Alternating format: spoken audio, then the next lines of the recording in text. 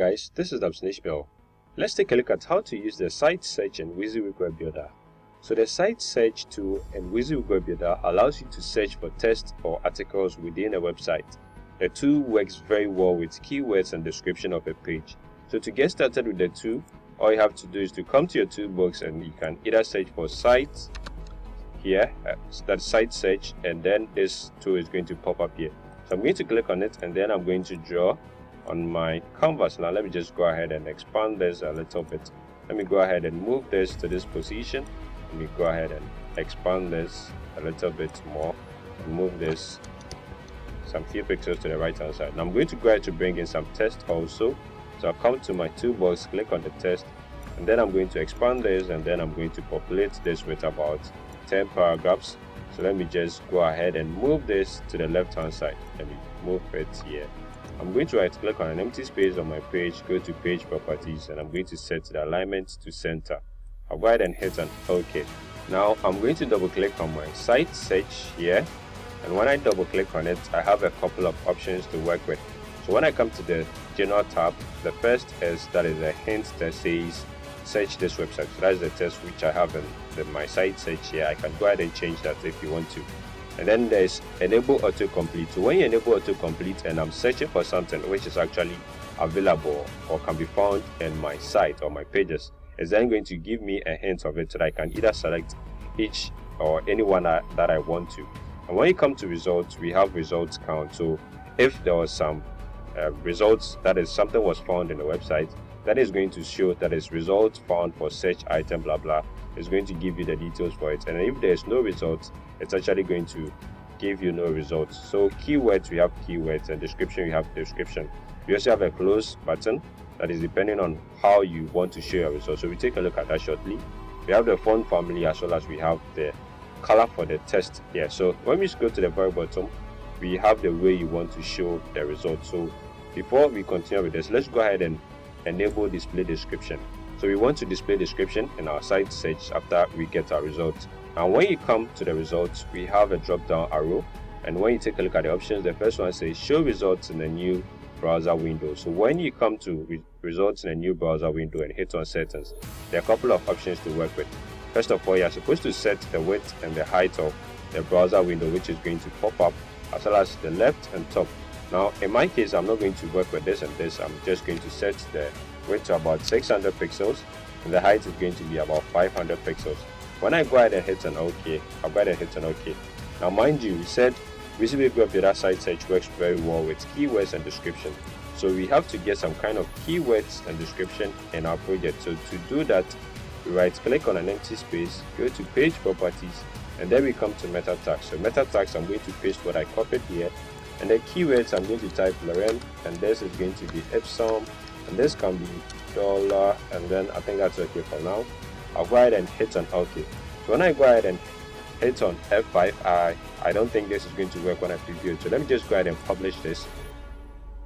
I'm going to publish this to my local host, and then I'm going to run it in my browser. So let me just open my browser.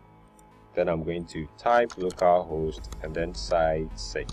I'll go ahead and hit on enter, and then I have that here. So I'm going to search for lorem, and as you can see, this is showing me the suggested words, that is lorem can be found in my page. I'll go ahead and select it, and then I'm going to go ahead and hit on enter.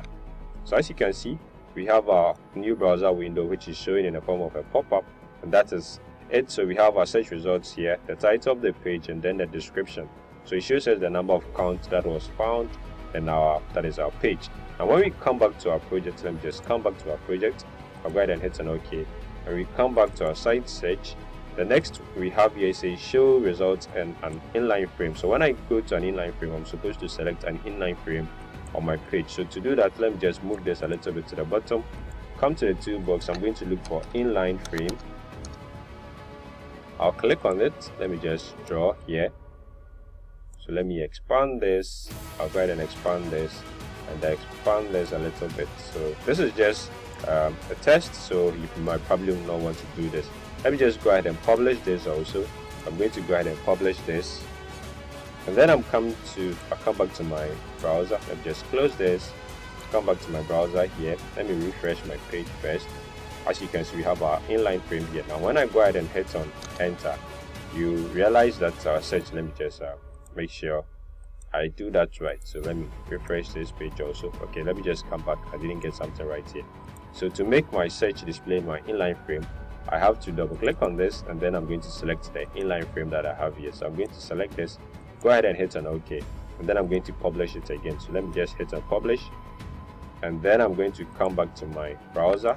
Let me refresh this page, and then when I hit on enter, as you can see, we have our search result and our inline frame here.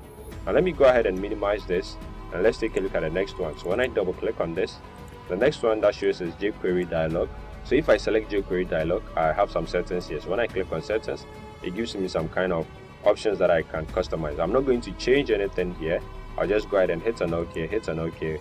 Let me publish this page again. So I'm going to publish this page, and then I'm going to preview this page in my browser. So let me right click on this, and then I'm going to make a search of this. And as you can see, this is our jQuery dialog box here. I can move it depending on the options that was already selected. So I'm going to come back and take a look at the next one.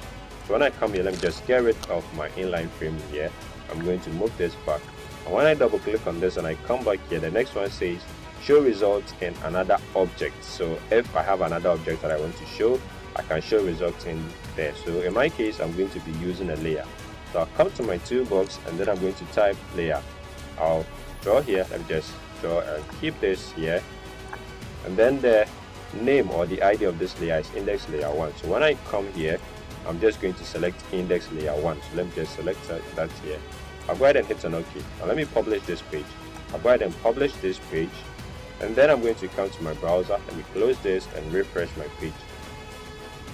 Now I'm going to make a search, and then I'm going to hit on enter. As you can see, the search result is being shown in our layer that we brought in here.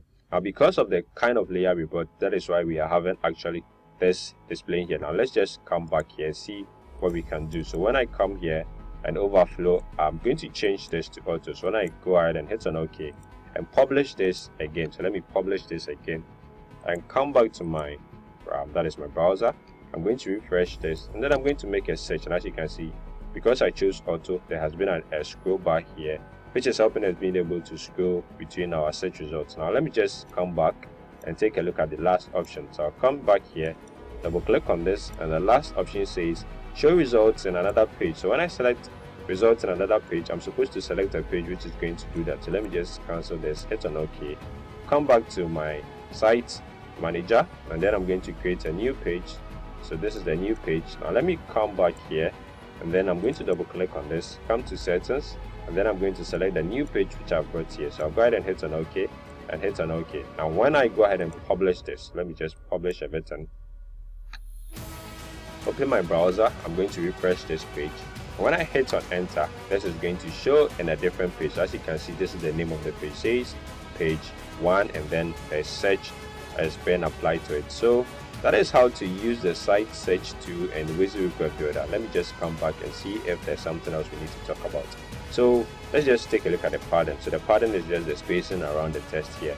You can increase and decrease it also. You have styles. If you want to configure the styles of your site search, you can do that here, as well as you can also add a box shadow to this site search tool here. Now you can go ahead and get rid of this search. If you don't want to use it, you can simply delete it, and if you are making a search, you can easily hit on enter, and then your search is going to be done. That is it for now. Thank you very much for watching. Bye for now.